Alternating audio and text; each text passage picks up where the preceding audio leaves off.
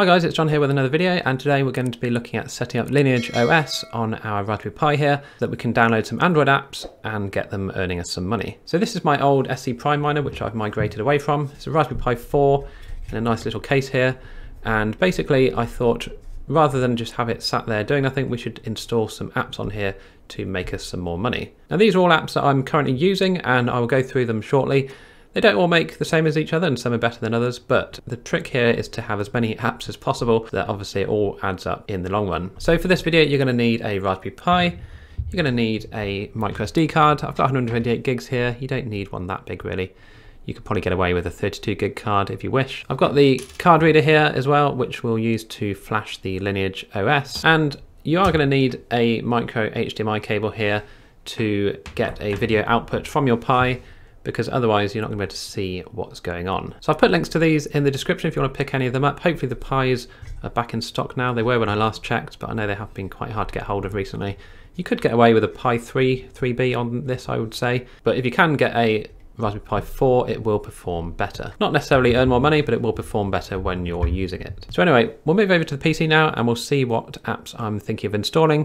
Then we'll go through the install, but we'll go through it together and you should be up and running in not too long. Okay, so here are the apps I am going to be installing on my Raspberry Pi. We've got Honeygain, so this is one that I've been using for many months now, and I know that you can't use the content delivery on Android, but it's still worth setting this up on the Raspberry Pi because not everyone has a PC or a computer that they can leave on 24/7. So having a Raspberry Pi, which only uses a couple of pounds or a few dollars of electric each year, is quite a good one to have. So we'll have Honeygain. We'll also have a new one that I've been trying out here called Peer2Profit, and this is very similar to Honeygain. They offer traffic to CDNs and other big companies which use them for ads and videos. And you can see here I've made over $5 already on this. I haven't been using it that long now. Let's see if I can have a look. We can see, here we go, this is a week basically. So I've had this installed on my two different IPs that I've got, and they've between them made $5.58. So not a massive amount. I'm not going to be getting any Lamborghinis anytime soon, but the point is here is that we're going to be adding up our Honeygain, our Peer2Profit, and the last one here at the moment is called EarnApp. So this is nowhere near as good. This has been running a lot longer. I've had this for a couple of weeks now and I've only made $1.41. But again, like I said, that added on with the $6 from, or the $5 from here, along with the Honeygain, which gets me about at least $20 per month with my active devices here. I do get some additional because of all of the referrals, obviously. So there are referral links to all of these different apps in the description. You don't have to use them. If you do, I do obviously get a percentage of the bandwidth that you generate. As you can see here, referral links get 50% of their income on this one here. And the EarnApp, I'm not sure, there we go, you get 10%. So you don't have to, you could just go to earnapp.com and sign up. But if you do want to support the channel, you can use my affiliate link, which is obviously down below. Same goes for this. You could just go straight to peer2profit.com, download the app and get it done. Honeygain, you probably should use my link on this because it does start you off with $5 of credit. So that is actually worth using. But yeah, the other two, you don't really have to. But if you did, or if you do, that's much appreciated. But anyway, let's get on with the install. What we need to do first is download LineageOS for Raspberry Pi. So to do that, we're going to use the version here that has been made by Constacang. I hope I've pronounced that correctly.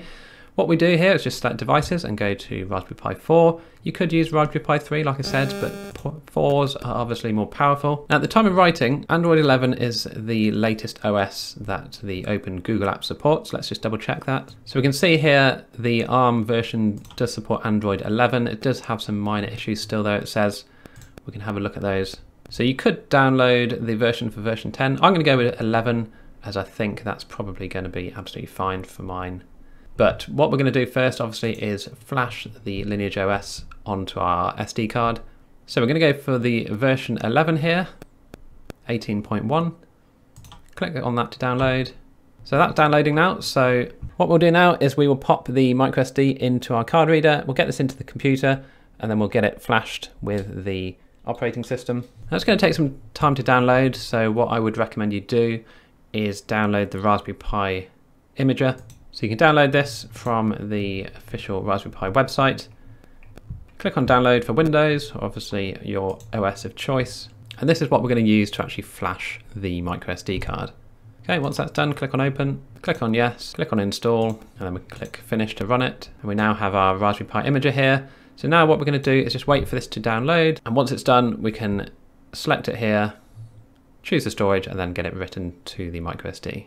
Okay, so our download has finished. So we're going to just click on open file. And this is the disk image that we want to keep. So let's minimize this. We'll just drag it onto the desktop here. So that's just unzipping currently. So what we're going to do whilst that's happening is go to choose OS. And we're going to say use a custom image from our computer. Now we're going to browse to the image that we're just unzipping here. So I've got it on my desktop. Okay, and now it's finished. We can click on the image. This is from today. So click on open. Now we need to choose the storage that it's going to be flashed to. So we're going to click choose. We can see here our 128 gig USB and then click on write. Click on yes to continue. Now just wait until this has completed and then we can go and proceed with the next step. Okay, so now our card has been flashed. We're going to pop it into our Pi. We're going to get connected with the HDMI cable here. Get it powered up and I'll start recording the screen on this and then we'll go through the setup and how we can actually get Google Play installed on this. Right, so we are on our welcome screen here. So I've got my keyboard and mouse plugged into here so I can actually use the system. So we're just going to click start here. We just need to go through the initial setup. Now don't forget, because this is Android, you will have to use your mouse a bit differently to a PC. So I'm clicking and holding to drag things here. So this is LineageOS, and you can see it's very basic. Obviously, to start with, it just comes with these apps here. So what we want to do is download the Google apps and get them flashed onto here. So we're going to open the browser. So we want to look for Open GApps and click on opengapps.org, and this is where we're going to download our Google Play. So we know we've got a Raspberry Pi with a 64-bit processor, so we've got ARM64 selected. We know we've got Android 11, and the variant we're going to download is the Pico version here. So you'll have ARM64, Android 11, and Pico. So click on the download button, click on try to download anyway, click on allow, click on download. We see that's downloading here. So with GApps downloaded, what we need to do now is go into our settings. So just pull up from the bottom, click on settings, and we need to find the power menu. So let's just type in here, power menu, and then we're going to click on advanced restart here, and we're going to enable the advanced restart. So this is just going to bring up an extra menu in our reboot menu. So what we need to do now to restart the Pi or the OS is hold down the F5 key. And when you do that, it brings up the sort of power menu options here. So we're going to click on restart, and then we're going to restart into recovery. So on the TeamWin section here, we're going to click on mount. We're just going to mount everything that is available, and then select the internal storage here, click OK, click on back. Now we're going to click on install here. So we want to find the Open GApps that we downloaded earlier. We're going to select our zip file. We're going to untick this. So nothing's ticked here, and then we're just going to swipe to the right here, or click and hold, swipe to the right to confirm the flash.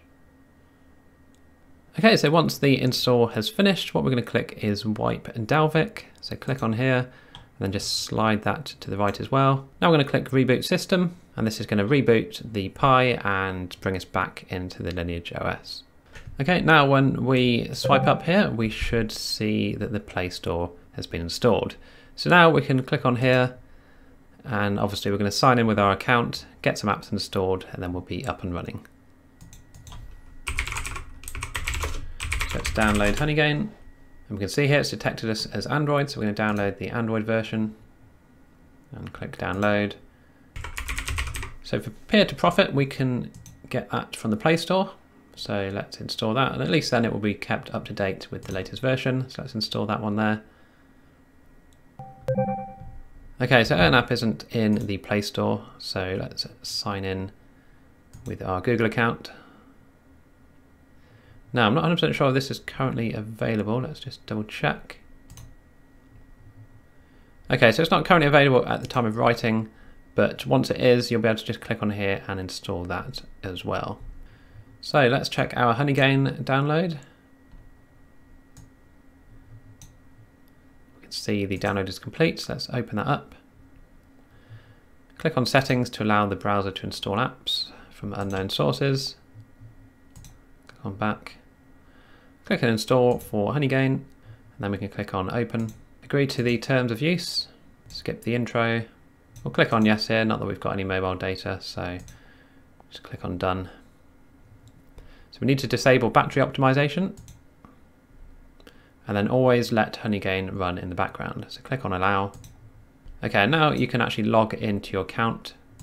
So click on sign up and log in with your details. So mine's currently paused at the moment because I already have 4 devices on my home network here running, but we can see it's installed nicely and it is running. So we'll minimize this now and go back, and we'll install the Peer2Profit, and we'll log into that. Click on start earning and sign in with your details. I'll just sign in with my Google account. And we'll tell it to allow to run in the background. Let's have a look at the other optimizations we can disable. So here we go, we can turn on restart. It's already active, so that's fine. And the background restrictions are also disabled. So we've got both of those running now.